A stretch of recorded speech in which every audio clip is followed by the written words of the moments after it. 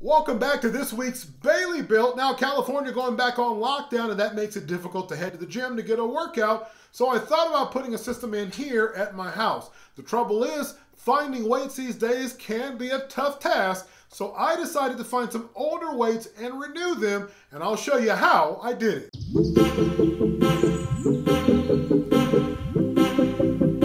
With older weights, you find that rust builds up over time, from the faces and the edges of the plates to the bars and collars used for squats and curls. For this week's project, I'm using a variety of paints and tools. I'd like to thank our friends over at Ace Hardware for providing some of the supplies for the video. I'll add links in the description to the items below. This was my first project using Rustoleum's Rust Reformer. It's supposed to convert rust to a paintable surface, avoiding the need for full rust removal. I chose Rustoleum's hammered paint and primer for this project as well. The hammered formula provides a nice texture that hides any blemishes in the weights. It can be also used on wood, metal, plastic, and masonry.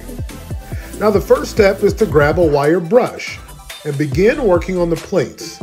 The goal is to get all the loose rust off you can.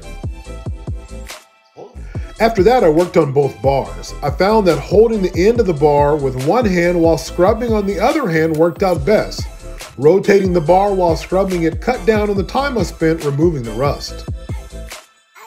Next up, it was time to spray on the Rust Reformer.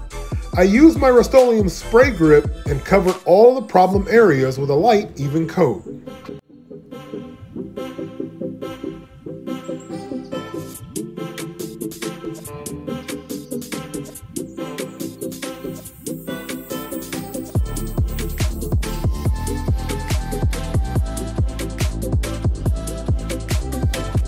Now after letting that coat dry for about 24 hours, it was time for the final coat.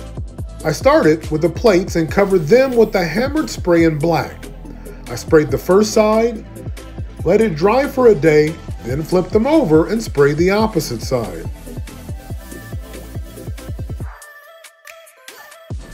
I used a can of Rustoleum's hammered paint and primer in a silver for the actual bars.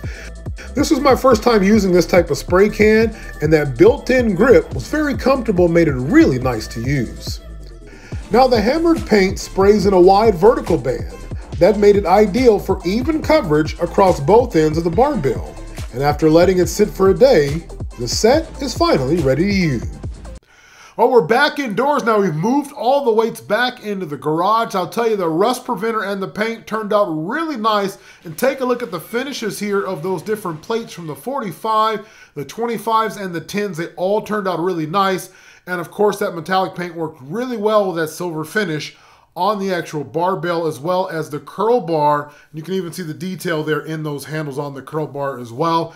We'll be building out a gym here to be able to work out over the next several weeks, so you can stick around. I've got a bench press and also a weight holder to put together, and it's a little chilly out as we're heading toward winter time, so we've got a heater back there as well. We'll have a separate video on that coming up here over the next couple of weeks. If you love all the DIY projects that you've been watching here on Bailey Built, click like on this video. Don't forget to smash that subscribe button as well, and stick around as we bring you more projects here in the coming weeks. For now, take care.